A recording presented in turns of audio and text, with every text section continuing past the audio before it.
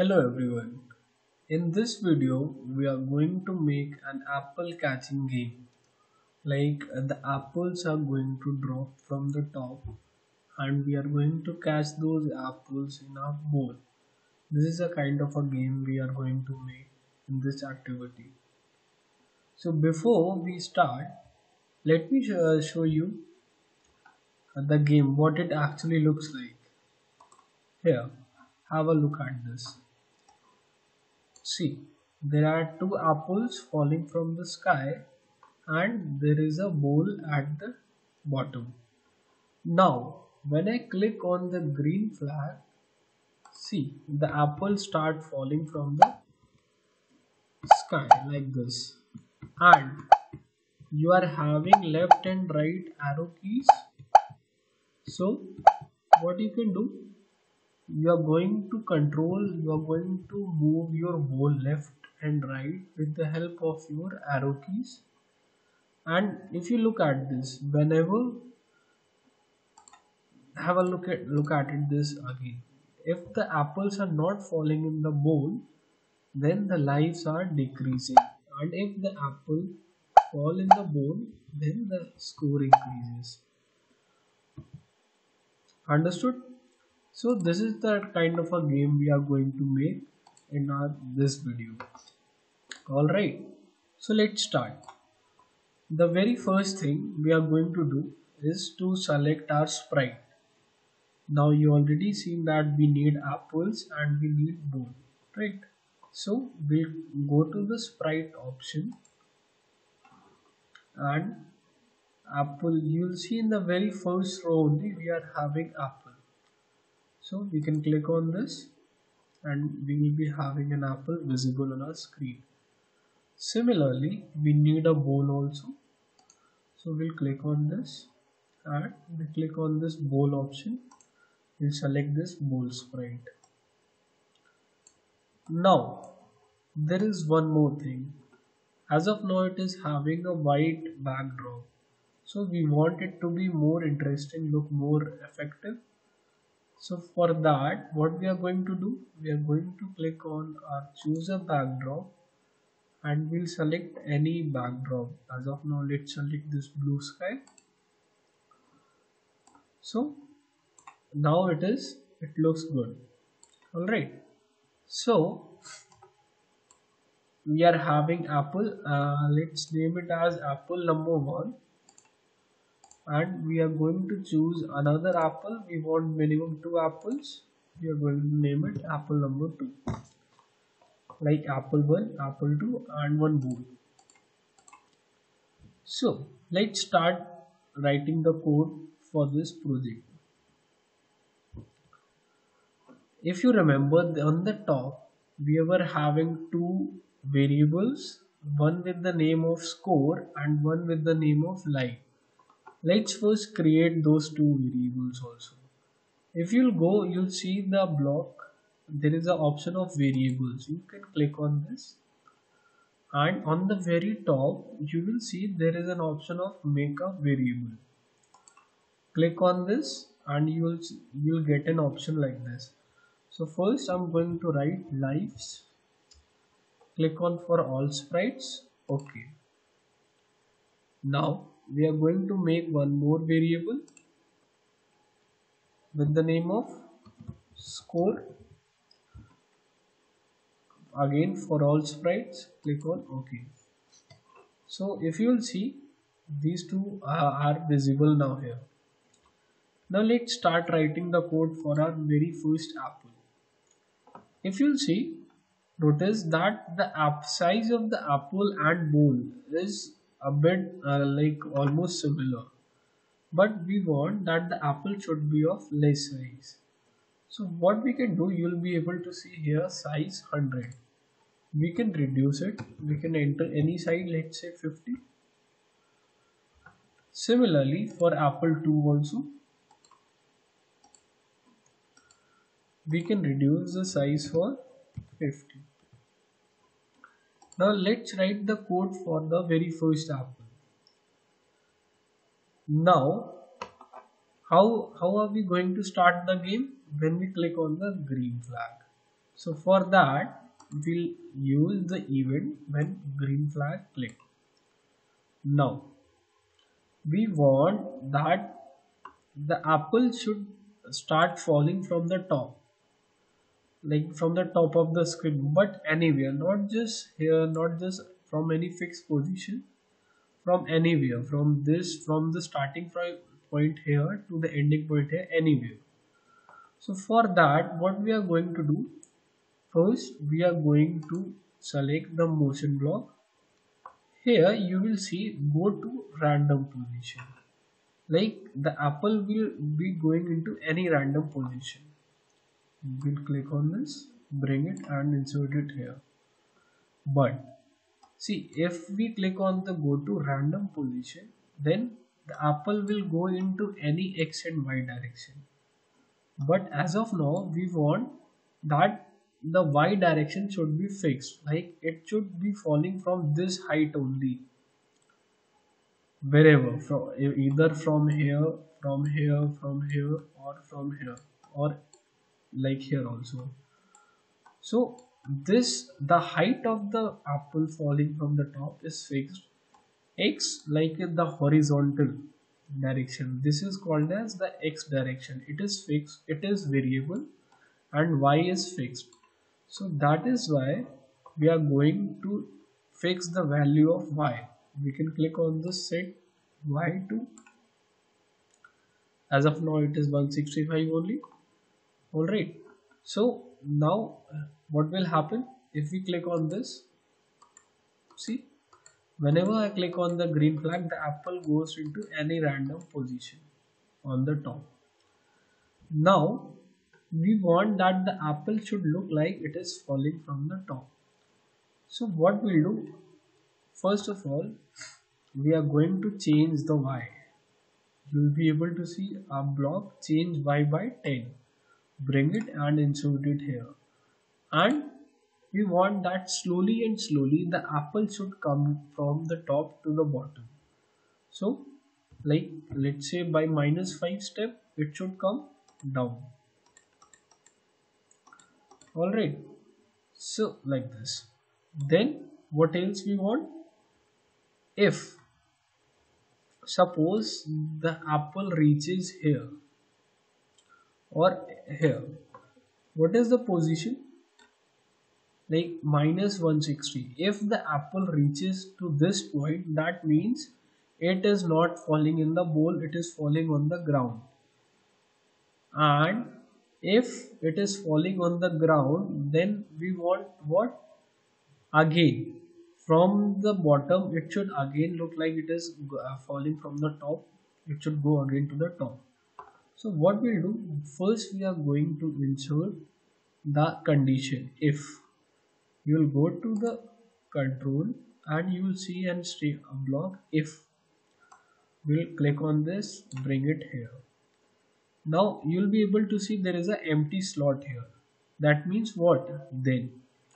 So operator, yes. So we want that if this apple is have reached to this position, like this one. So what we'll do,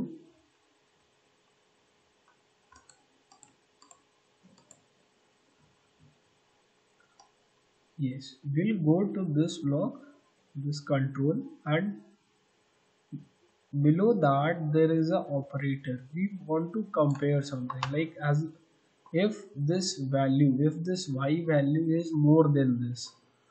So we'll click on this.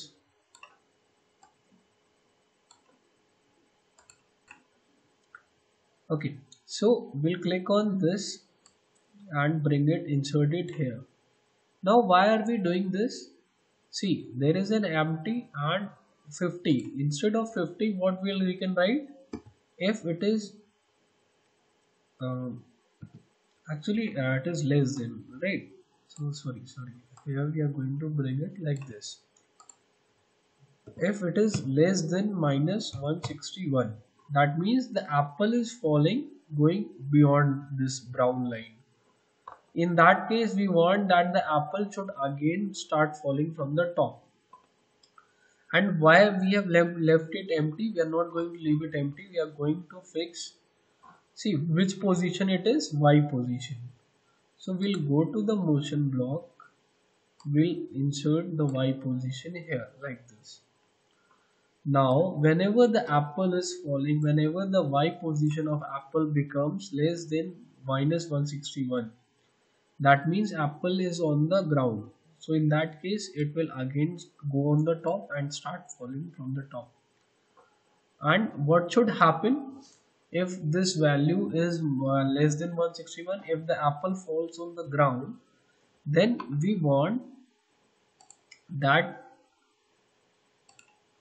our life should decrease. Okay, like life should decrease by any, like let's say -1. So we'll click on the change lives by, instead of 1 we'll write -1. And again after that we want that the apple should go on the top to any random position again. So for that we'll again go to the motion block, we'll select the go to random position, and we need to set the Y value, Y position again, which we have set before, 165.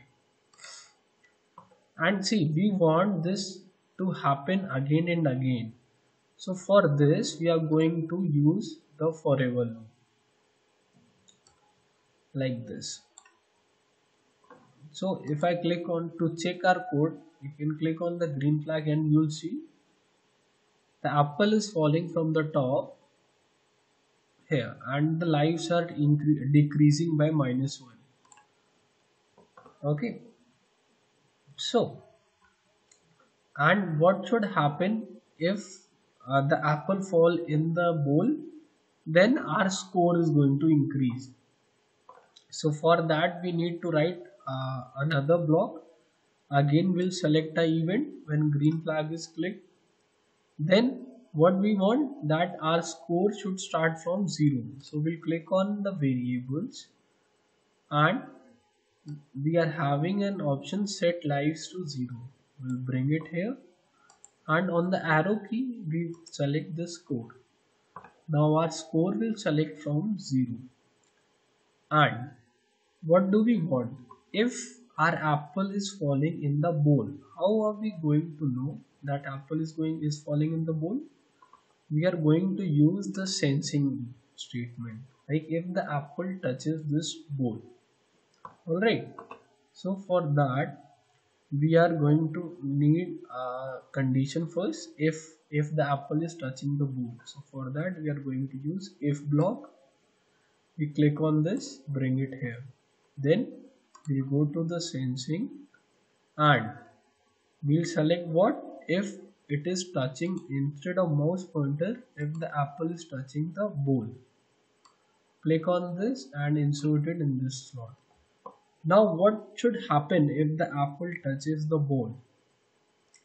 Our score should increase.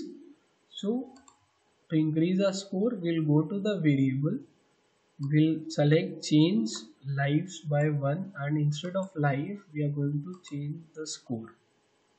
Alright, after that again, like once the apple touches the bowl, it should again go back to the top.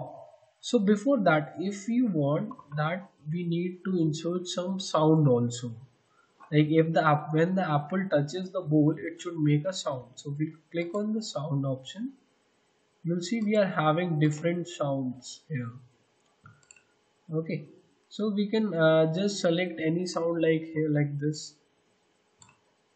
If it is touching the bowl, it should make a sound and our score is going to increase.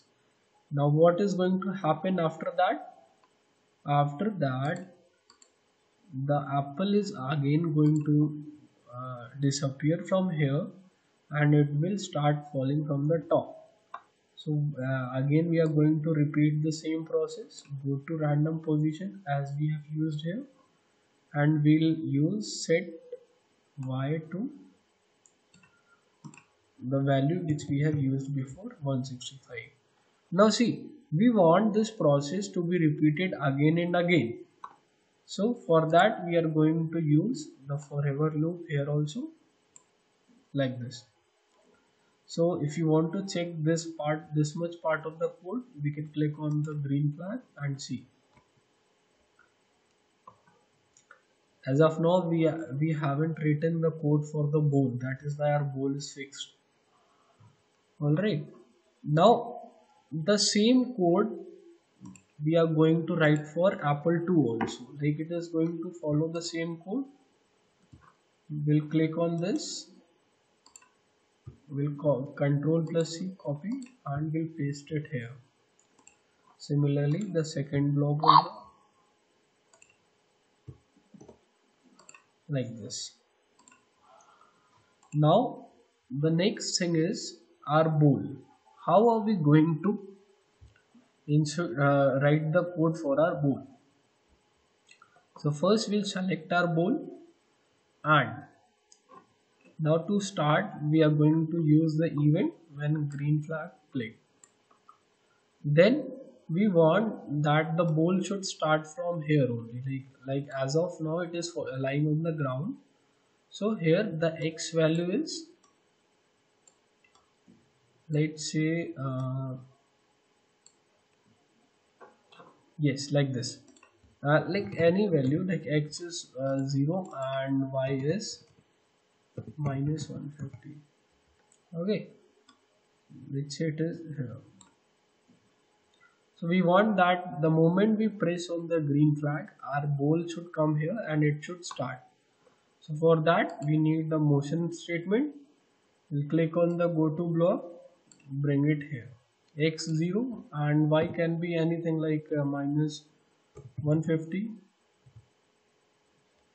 Okay, and what should happen? See, here we are going to move, write the code to move our bowl. Sorry, this was 157. Okay, so here we are going to write the write the code to move our bowl left or right with the help of left and right arrow keys on your keyboard.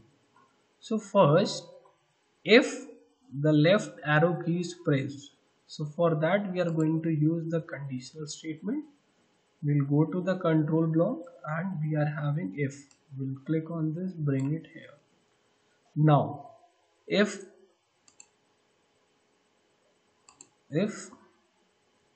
our left arrow key is pressed, so for that what we are going to do, we are going to select, we are going to find where is that option, like as of now, yes, wait, yes, in the sensing part you will see if key space pressed. Instead of space we can change this as like left arrow. We'll bring it here and insert it in the if block. Then what we want, if the left is pressed, then the bowl should move left. So we are going to, how we are going to make it move left, we are going to change the x value, because here it is x, this is the x value. So we'll write on change x by, like on moving left the value will decrease, so we'll write minus 10. Similarly, if right arrow key is pressed, then what we are going to do, so we can just click on this and duplicate, like make a copy of it, and instead of left arrow we can select right arrow, and here like this, like when it is moving towards right then the x value is increasing, if it is moving towards left then the x value is decreasing. Okay, and we want this process to happen forever, like every time. So we are going to select the forever loop and we are going to insert it here. Now see, when I press the left and right arrow key, our bowl is moving and the crunch sound is also coming. What else we can do? Here, if you'll see, first of all we haven't set the live count. Okay, so we are going to put like whenever we press the green flag, we can have minimum 10 lives, let's say, or you can put it according to you. So we can go to the variables and the set lives. We'll click on this and insert it here. And let's say we want the lives as 10 in the very starting beginning of the game. Okay. And what else? If our lives changes equals to 0, then our game should stop. So again the condition comes, so we go to the if block, use it here, and we'll put operators, like we are going to compare the values. If it becomes if it becomes 0, if our life becomes 0, then our game should stop. So here we are going to insert the life. If you click on the variables, you'll see the life. We'll click on this, bring it and insert it here. Then what should happen? Everything should stop. So we'll go to the this one. Just a minute. Yes. We'll go to the control block. You'll see an option stop all. We'll use it here. And there is one thing missing. We haven't selected any event. So what we are going to do? We are going to select when green flag is clicked. Alright. Now see. If our apple is touching the ground, life is decreasing. If our apple is touching the bowl, our score is increasing. Hence, we have completed our game like this. So use this code, try this code in your computers also, make this project, and you can make similar projects from the same concept also. Okay, thank you.